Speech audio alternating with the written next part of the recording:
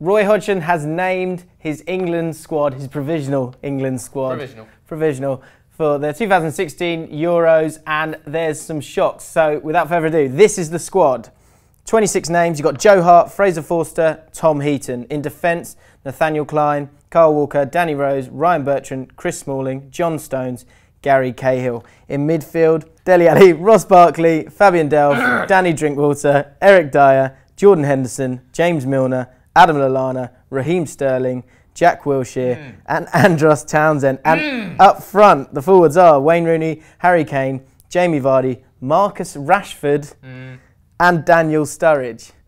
So, where do we start? We've got those 26 names. What we're going to do is me and Sam from United People's TV, we're going to talk about it. We're going to talk through the goalkeepers and defence, the midfield and then the attackers, and talk about which players have got in and really shouldn't have, and which players have missed out and should have gone in.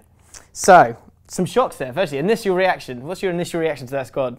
It's a typical England squad, isn't it? It's the sort of situation where 3 people are going to be pissed off and 3 people are going to be happy. Yeah.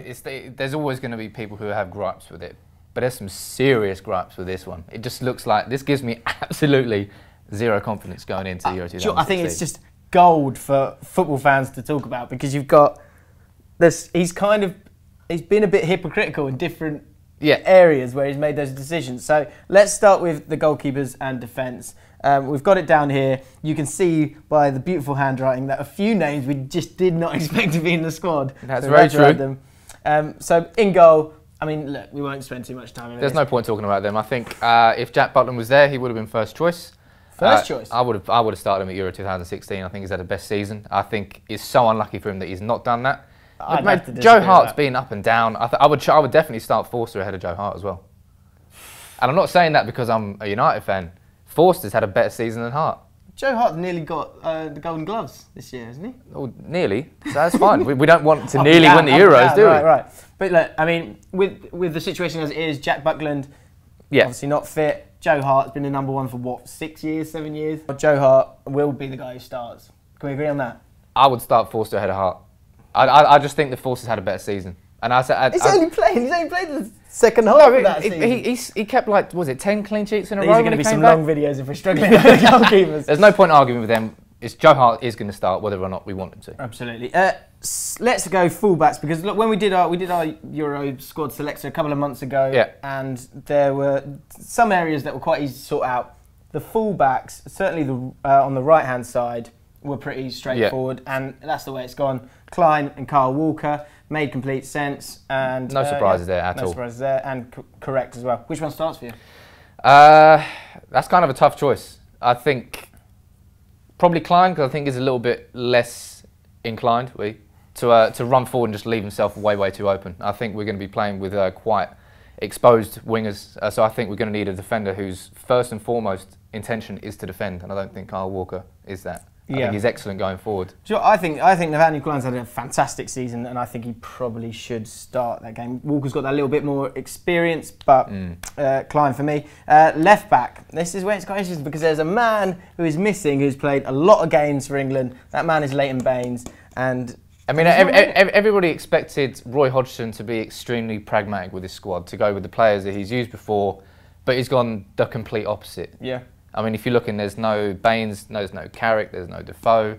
Throughout the whole squad, Jagielka as well in defence, we haven't touched on that, but he's kind of gone full hipster, which is very un-Roy Hodgson. Hipster, yeah, true, very true. Ryan Bertrand has had a great season, certainly. I mean, Southampton as a squad have had a great second half to the season, and Danny Rose was shooing. I think that was a I think Danny Rose is a certain starter there. I agree. I think he's been excellent. But so yeah, Leighton Baines, is that the end of his international career? I think you'd probably say so. Yeah. I think with these two coming through, and then obviously Luke Shaw, when he's back from injury, is ahead of both of these two as well. I think with time under his belt. I mean, he looked phenomenal for United at the start of the season. But Baines has had his time. I think this year he couldn't really get in on form, could he? Is that in terms of players missing out? Is that the biggest shock? Or is it the I'd say it's one of the biggest shocks. We can have a separate video measuring the shocks in the top 5. You know, shock factor. Yeah, shock factor. I'd say that's quite high on the shock factor in terms of the name that's left out. But in terms of the players who were going to get ahead of him, he wouldn't have been first choice. We've got a lot of left backs, so yeah, no harm done there, I don't think. And I think we're doing a disservice there not mentioning Aaron Cresswell. Yeah. Which, I mean, throughout this whole squad, I think West Ham are really going to feel hard done by. I think Cresswell's played very well. He's been very consistent, and that's what fullbacks need to be. I think it's the hardest position in modern football because you've got to bomb it for 90 minutes up and down. I think, and ultimately with Cresswell, it's purely down to the fact that he hasn't had the opportunity. Yeah. It's like he hasn't even been in the squad, which seems unfair. But so that's your left backs. Centre backs. Now this for me is probably the biggest shock for me. It's a head scratcher, isn't it? They've gone with 3 centre backs. I think you've got Eric Dyer, which we'll get onto in the midfielders, as that auxiliary centre back who can go in there. But the players they've gone for: Gary Cahill, John Stones, Chris Smalling, Phil Jagielka misses out.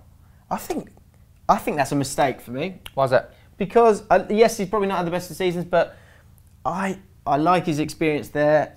Gary Cahill, I've not been too impressed with, to be honest, this season.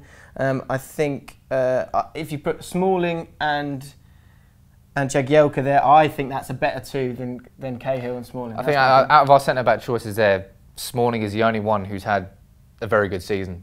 John Stones started off quite well. When he went off the rails, he's been off the rails since. And to have him at centre-back for England at Euros is a big worry for me. Because so I think it's going to be Cahill and Smalling are going to be the 2 that start. Yeah. Stones will be the one that comes in. If he comes in, can he deal with that kind of pressure after a season that's been really tricky? We don't know. Like so far he hasn't coped with pressure very well. He seems to spontaneously combust, and to have that centre back at a European competition, risky manoeuvre. But I think it's risky for the fact that we've got 3 centre backs. One of them is going to get injured. We're England. Come on. Yeah, well, you've got Eric Dyer there. I suppose, but if you take Dyer out of midfield, that midfield becomes Dyer. He's full of puns, isn't he? Full of puns today. Right, for more puns, check us out in the next video. We're going to talk about the England midfield that is going to be going to the Euros, or at least nearly there.